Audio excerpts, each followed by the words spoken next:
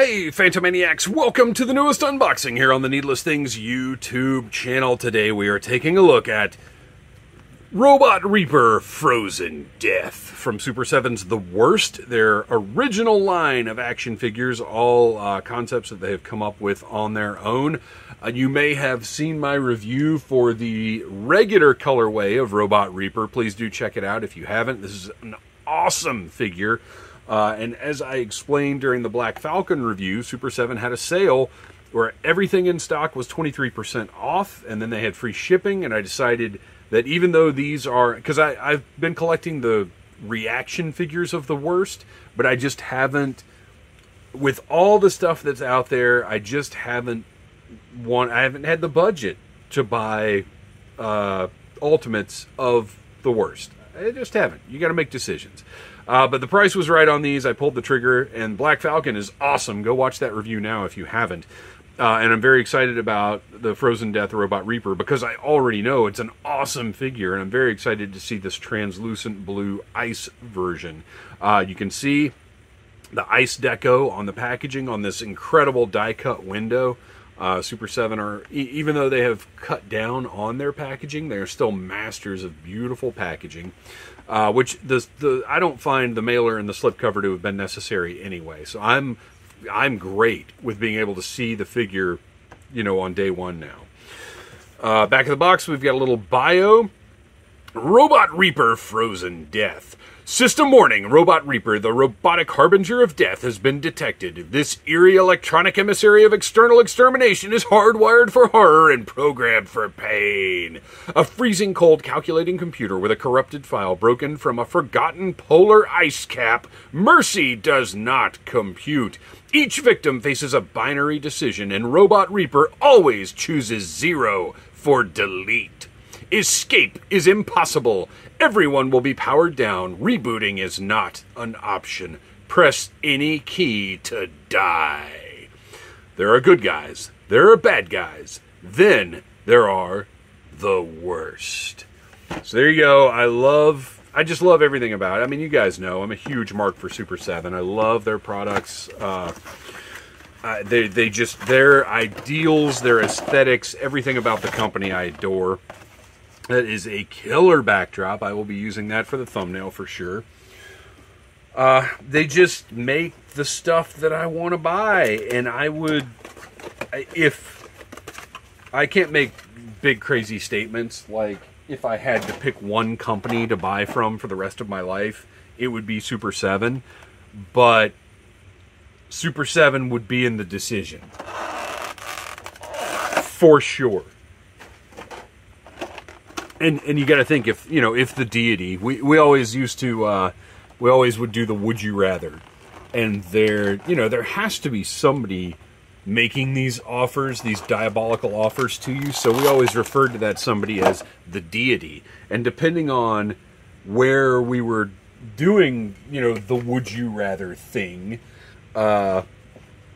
we would assign somebody. Oh, I just messed up my mat here. Oh, geez.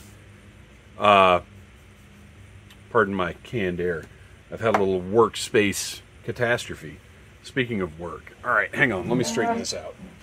But we would assign somebody to be the deity because sometimes when you're throwing a would you rather out there, there are conditions that need to be determined and explained, and I feel like the person offering the would you rather doesn't necessarily get to define those things, and certainly the person making the choice doesn't get to define those things.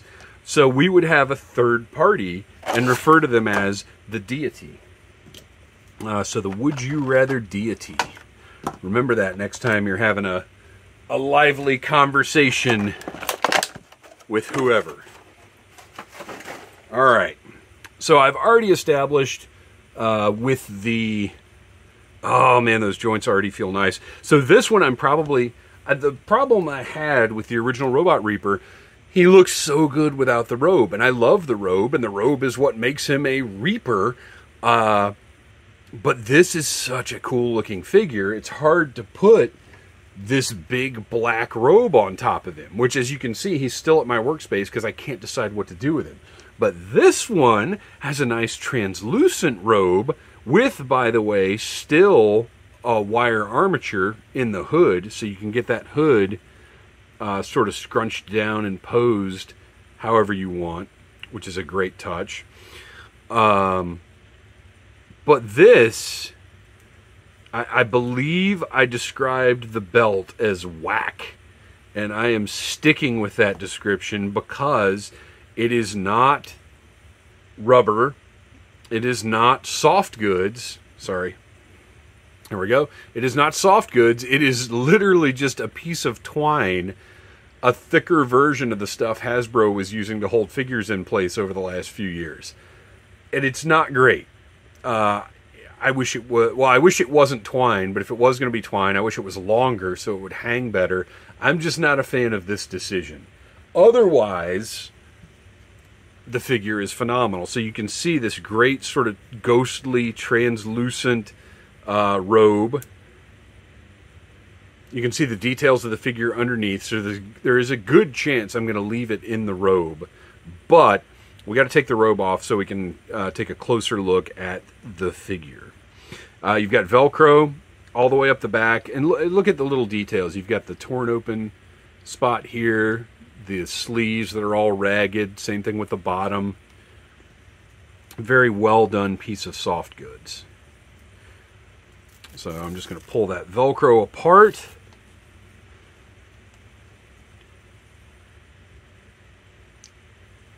I feel like I didn't have to take the head off of the other one to get the robe off.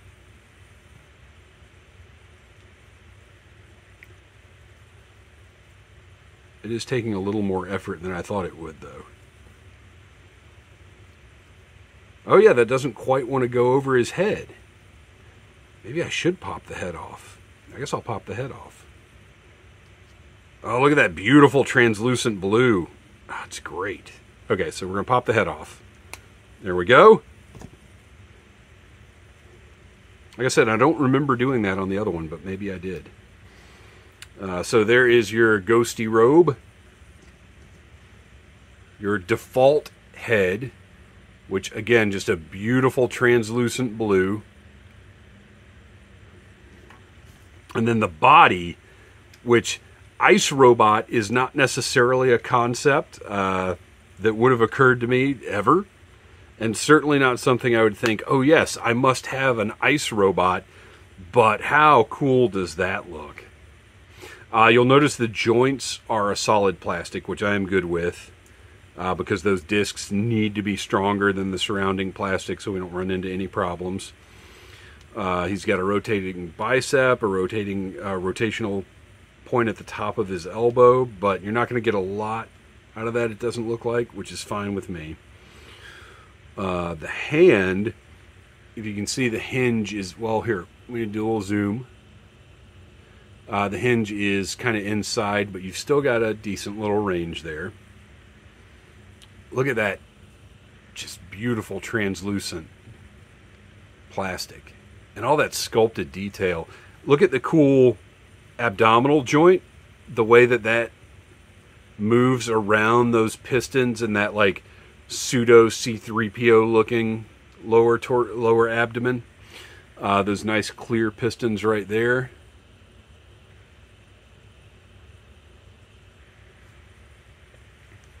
It's got the standard Super 7 hip joints with all the joints are moving really nicely.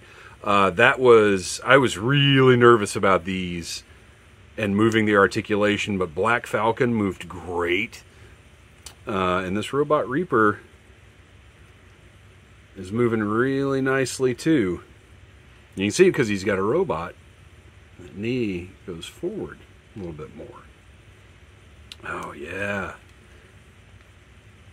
Look, I'm not going to lie, I'm nervous. I knew I was going to go into these and move these joints very, very carefully, but they're moving around great. So his feet, because of the way they're designed, they don't have as much turn as some feet do, but they're still pretty good. I love the way that, like, toes are done here. He's great. He is absolutely great. And honestly moves better than the regular Robot Reaper.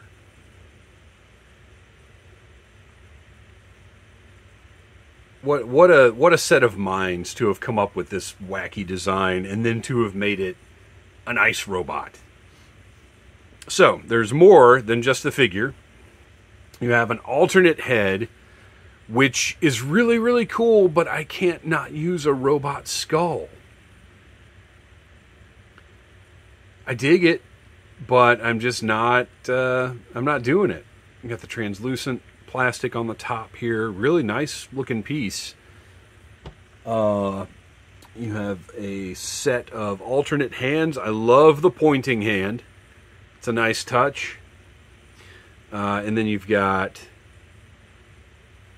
C-grips. Pointing hand for the other side, and then fists for punching.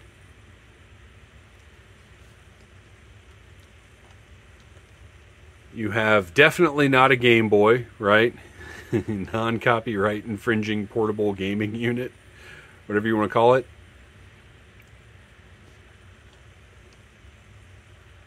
A floppy disk with frozendeath.exe. And the awesome thing about this floppy disk is, check this out. That goes right in his noggin because his program is Frozen Death. And then finally, his scythe, sickle, scythe, whatever. Really nice wood grain sculpted on that handle there. You can see. And then a translucent blue blade at the top. Kind of ugly flash on that. I'm a little surprised. I noticed this as well. A little surprised to see that. It looks a little unfinished, but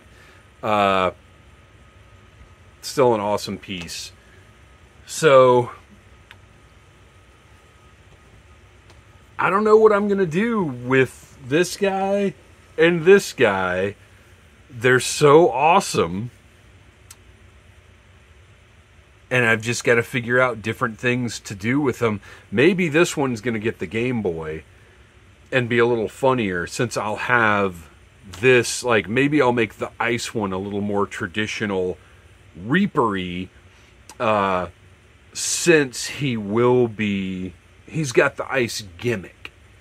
So he can be a little more traditional because he's gonna stand out more. And then maybe this one's a little funnier just standing around with the Game Boy. I don't know. I don't know what I'm going to do. Probably he's going to end up on my workbench for months, just like this guy has now. Or weeks at least. Yeah, it's been about a month. We'll see. We'll see what happens. But there you go. Another awesome figure from Super 7. Excellently executed. I'm thrilled to have it. And I got to say, yes, I got those guys on sale, but I having them in hand now, they would have been worth the full price, 100%. So, thanks for watching. Please like, subscribe, share, tell your friends about Needless Things, and keep an eye out for those sales, and buy what you like. Smash that like button if you like Needless Things.